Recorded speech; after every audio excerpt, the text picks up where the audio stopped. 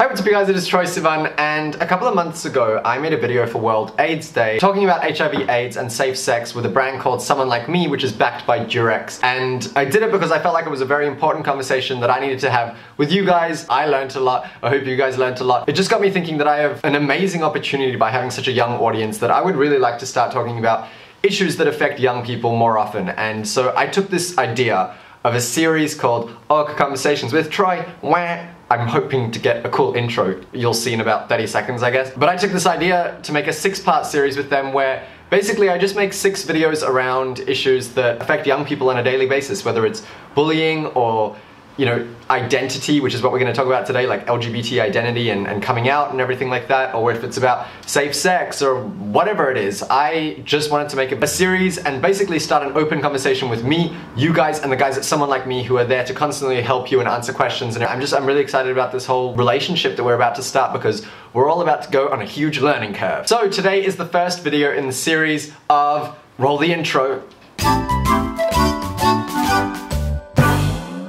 And today, as you can see by the title, we are going to be talking about basically coming out part 2. So obviously, like in 2013, I made my coming out video and it completely changed my life, and I get messages every single day telling me how that video has helped a lot of you guys come out, or just how it's made you guys feel a lot more comfortable about yourselves and everything. And I basically wanted to pick up where I left off and explain what happens after coming out, because I feel like not enough people talk about that, and there's basically a lot to say that I just haven't said on YouTube. First, let me preface by saying that coming out is 100%, without a doubt in my mind, the best decision that I've ever made in my entire life.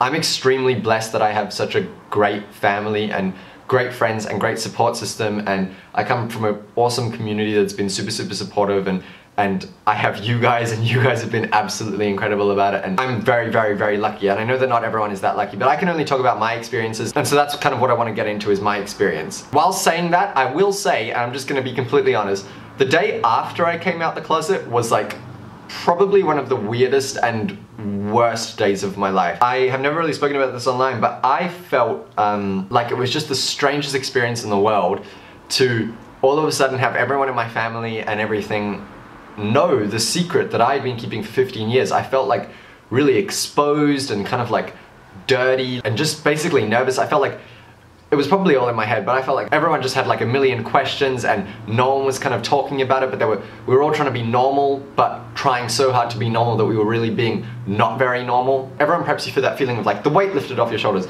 but no one really preps you for like, oh my god, that little thing that I've been like keeping for so long, well, not so little thing, but that thing that I've been keeping for so long and been so nervous about, it's out there, and kind of it's all of a sudden everyone else's thing to deal with, and you have a lot less control over it, obviously, because it's, you know, it's out there in the open, and that can be an extremely kind of like unnerving experience. But then the next day I started to like immediately feel better, and we started to just kind of have those awkward conversations that we needed to have, and yeah, then everything just started to get way better. It was literally like a one-day thing, but it was a strange experience that I just wanted to talk about. I'm just really interested to know if you are LGBT, did you have kind of a similar experience? Because for me that was just a very weird day. The next thing that I want to talk about is something that a lot of people do talk about, and that is the fact that you don't just come out once, you come out like a million times in your life. I'm lucky that I have YouTube. When I meet someone, they may have seen my coming out video and just kind of like already know, and it saves me that awkward moment of having to come out to someone. And I will say that still to this day, it is a scary experience. If I'm with someone and they, you know, bring up girls or something like that and clearly don't know, I kind of get in this weird mode where I don't want to embarrass them by like making them feel uncomfortable by telling them, and then they're like, oh shit, I'm sorry, you know. But at the same time I feel like I need to tell them because I'm nervous that they're gonna maybe like put their foot in their mouth and say something like, you know, homophobic or whatever. So yeah, I come out pretty much on like a daily basis, especially writing songs. I go into the studio and we have to write songs, and like, how are they supposed to know? They don't know. So I'll be writing and I'll be like, yeah, and then the person broke my heart, and they'll be like, oh, what did she do, man? And I'll be like, oh no, well, I'm gay, so and it's an awkward thing, and you have to do it like a million times throughout your life, and I'd say I'm getting better at it. I'd like to think that I'm getting better at it, but it's still that moment of like my heart sinking, because you never know what the person's reaction is going to be. I'm definitely a lot better at it now than I was, you know, when I was 15. And also I learned like kind of casual ways. I'll be like, oh yeah, one time I went on a date with this guy that blah blah blah blah blah, and that's kind of like, they're like, oh shit, okay, he's not straight. Yeah, that's kind of a skill that I've learnt over the years, so I don't know if that's helpful to anyone. The final like thing that I want to talk about, and again, this is a conversation, I'm not talking at you guys, I really genuinely want you to use the comment section to talk to each other and to talk back to me. I'm very, very interested in this because I've only ever spoken to a couple of people about this, but I've always felt like there's this weird delay on an LGBT person's life, because basically all of my friends got their first boyfriends or girlfriends when they were like 13, 14, they started like kissing people with tongue, and it was like this crazy thing that was going on, and I was always that mate that was like watching from the sidelines like, oh. I kissed a couple of girls when I was like 13, and then I realized that that wasn't what I wanted to do, and to be honest, that was kind of a painful experience for me. We were, you know, going to house parties and all my friends were just like seemingly having the best time ever, and I was like, you know, even after I was out to my friends, there would be no other out people at a party that I would go to, and that was really, really hard. It was a very weird experience to have to just kind of like sit on the sidelines for a few years while I accepted myself, while everyone else accepted me, and then while everyone, you know, that I could potentially like get with or start dating or whatever, while they accepted themselves as well. And it only kind of started to happen. I kind of like went on my first date when I was like